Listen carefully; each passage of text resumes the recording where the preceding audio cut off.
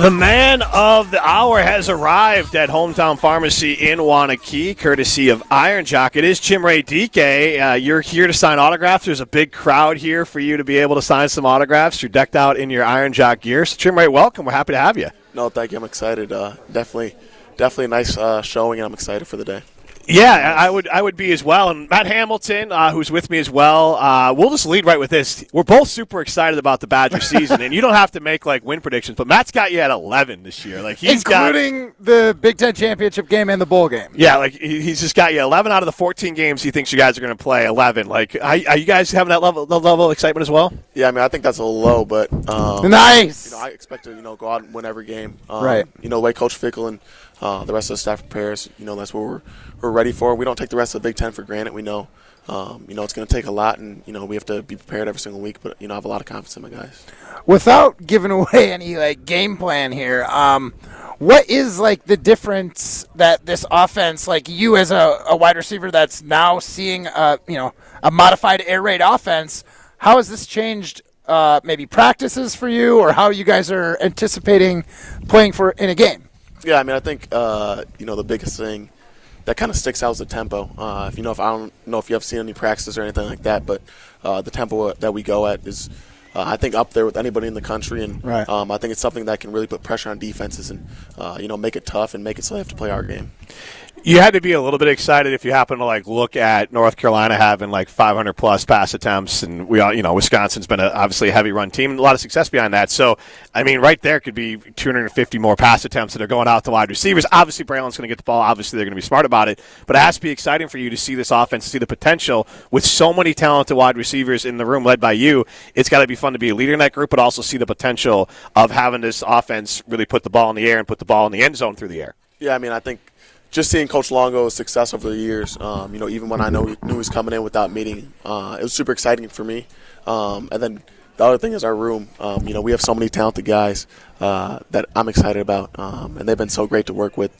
Will Pauling, Bryson Green, C.J. Williams, Skyler, and Kalu as well, obviously coming back, and then some of the young guys we have. I think that, if we keep working going into the season, we can be really special. Nice. All right, so I'm going to get into some more of the nitty-gritty that I like to get into. Tell me a little bit about, this new team. You obviously haven't had any games yet, but you guys are starting to get an idea of each other and how you guys are going to, have that team chemistry.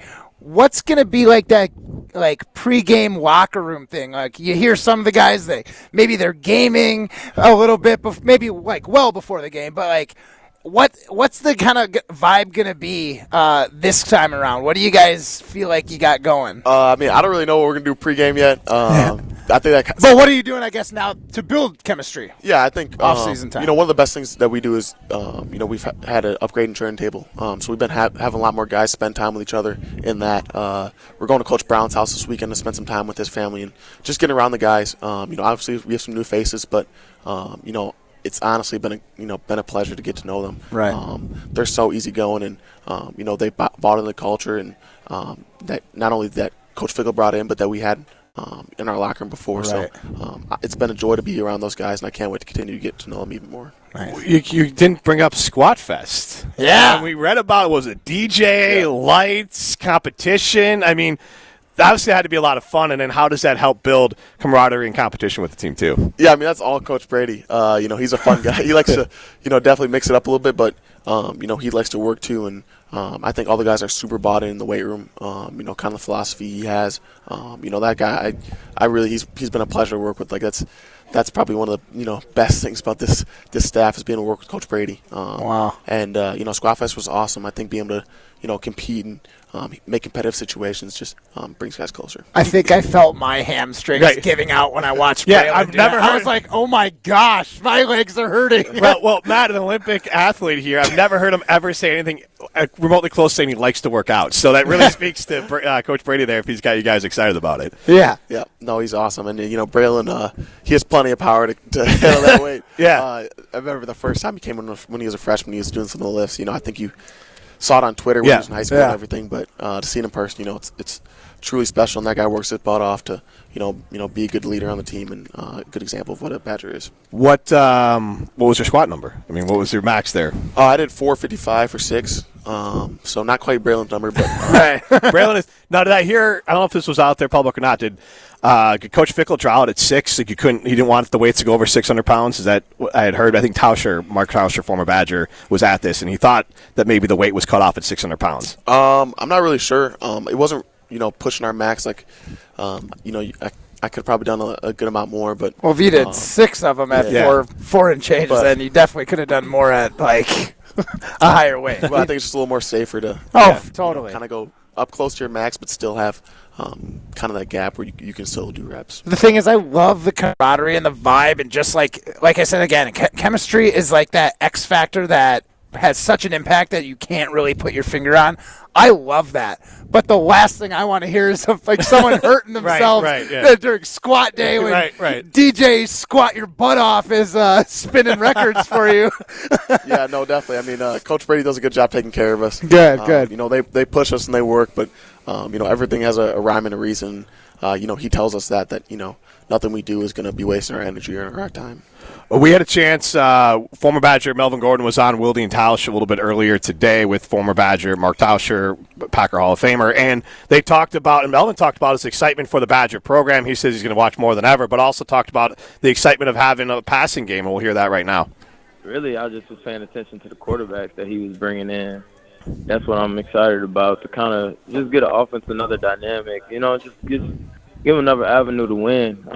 Give Braylon some help, and we gonna always be able to run the ball, and I hope we don't get away from that, because that's what we do.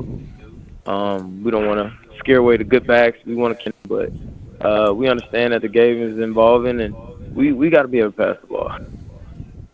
Is that kind of your mindset of like, we got to keep the tradition of running the ball here, but we got to pass the ball to take this next step? Yeah, no, I mean 100%. We still got Braylon Allen and Chaz Belusi and the rest of that room that can really damage defense. And I think that being able to spread them out gives them less loaded boxes and better opportunity. And I think that we have a lot of playmakers on the outside that can make plays, and a really good guy at the helm, Tanner Mordecai, who's done a great job, not only just playing but leadership as well.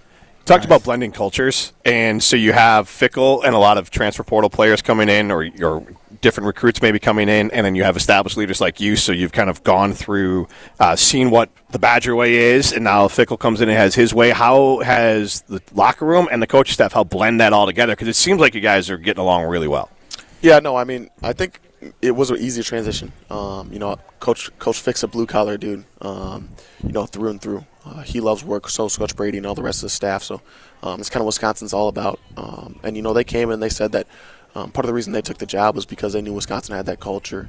And their job was to come in and enhance it. And I think the guys bought into that, and it's just been a great process so far.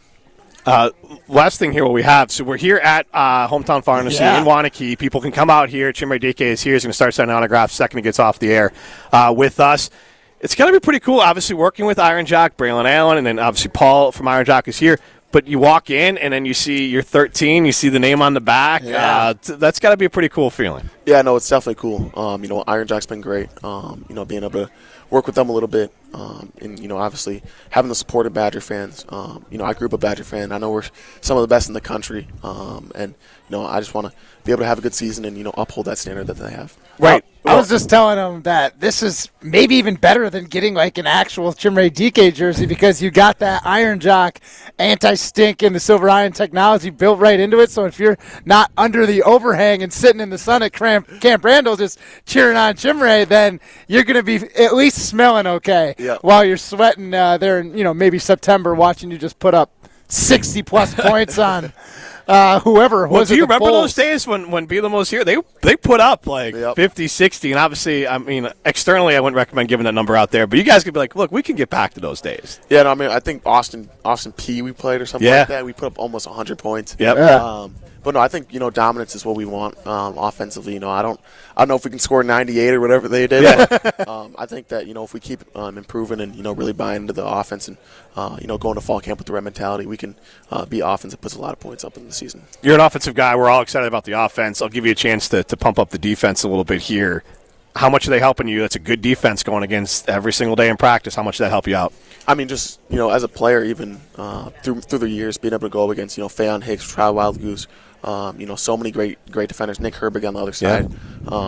Obviously this year we have a bunch of some young players. We have like Muma coming back. We got Jordan Turner. We got Alex Smith, Rico on the outside playing corner, and a bunch of guys. So Hunter Woller's another dude who's really impressive.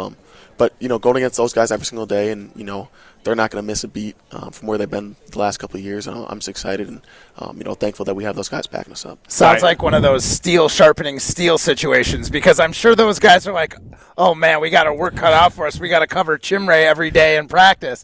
So I'm sure it's one of those you help me, I'll help you. I'll push you, you push me kind of situations, and that is the best way, one, to build up a team, and two, to be ready for that opening series. What do we got?